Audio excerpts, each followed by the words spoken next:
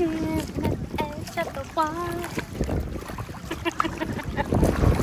Moana.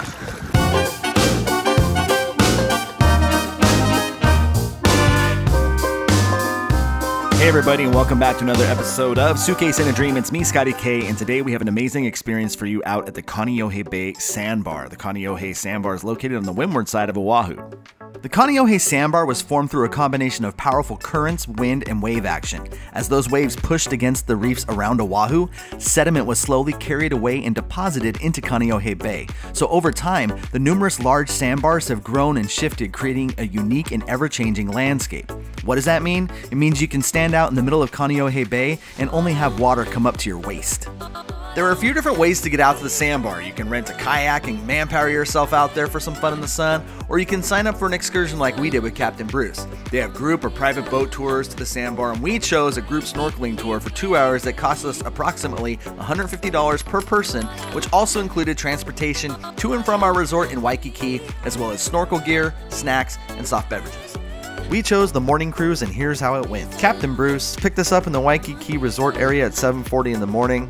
We shuttled over to the windward side, where we launched from the marina at 9 a.m. It was about a 15-minute ride out to the sandbar. From there, we had an hour-long snorkeling session, followed by another 30-minute session of just floaty fun or paddle boarding. And then it was another 15 minutes into the marina to get back, and then the shuttle took us back over to the Waikiki beach area. Lori's paying attention. Talking about snacks, so yes I am. This is a very popular excursion, so our boat was 80% Japanese tourists, which seems to be the norm, as the crew had a fluent translator on staff. Every instruction that was given in English by Captain Z was given in Japanese too.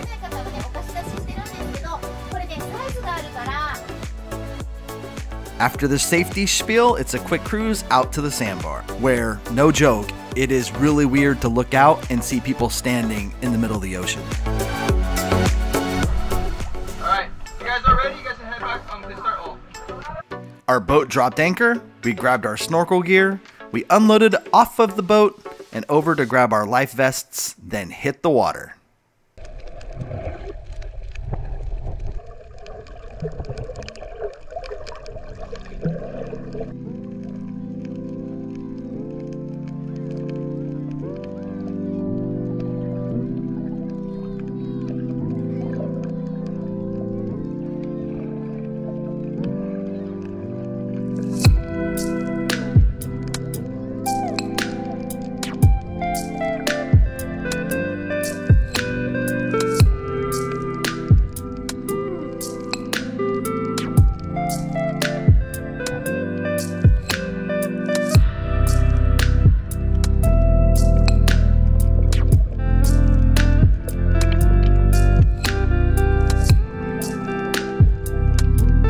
This is our guide in the red trunks, Kusaya.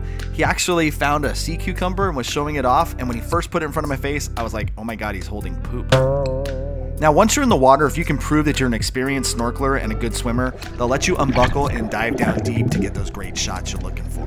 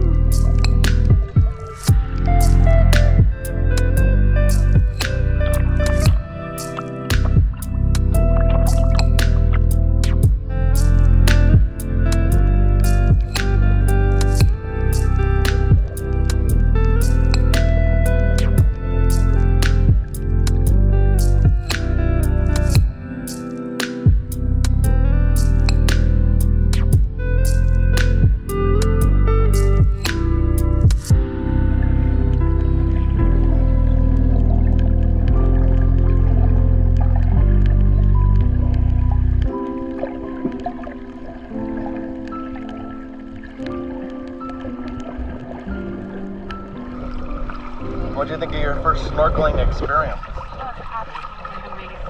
After an hour of snorkeling, we all took off our life vests, got back on the boat, had a few snacks, including some spam musubi. First bite, spam musubi. I love spam and I love rice, so I'm just not going to eat the nori.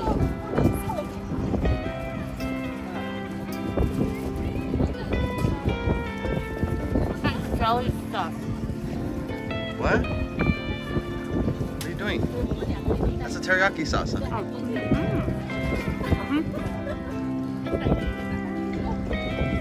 That's a good stuff. That's right, Captain Bruce brings his own spam musubi for you, and that was Lori Marie's first time trying it. She loved it.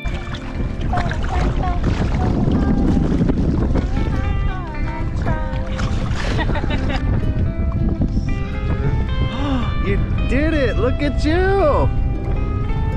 Moana lives! This is hard. Gotta use them core muscles. Look. Oh, yeah. Oh shit! Well then. What do you think, Moana? You think that my lashes are gonna stay on? I forgot to take them off last night. Because I didn't mean to wear them. Oh, Moana, you're funny. I give up. Bruh? Brother. Moana or no Moana, Lori and I had a fantastic time out on the sandbar. We really did enjoy the activities. It's February, but it's Hawaii. I'm having a better day than you are, probably. I don't want to like get another toy out when we have like maybe 18 minutes left and then be like, really lady, now you want to go there. So after a few hours out on the sandbar, we pulled up anchor and set sail back to the marina. It's always bittersweet when an experience like this comes to an end, but just knowing that if we wanted to spend a full day out on the sandbar, all we needed to do was rent a kayak and paddle out, or book a private excursion through Captain Bruce for some untimed fun. Overall, this experience was well worth the money. The staff, the crew were incredible, but swimming with sea turtles is something that we never thought we would do, let alone do on a tour like this. It's one thing to see them out on the beach, but it's a whole nother thing to see them underwater. Do the sandbar. Sandbar is legit, it's fun. Captain Bruce, not a sponsor.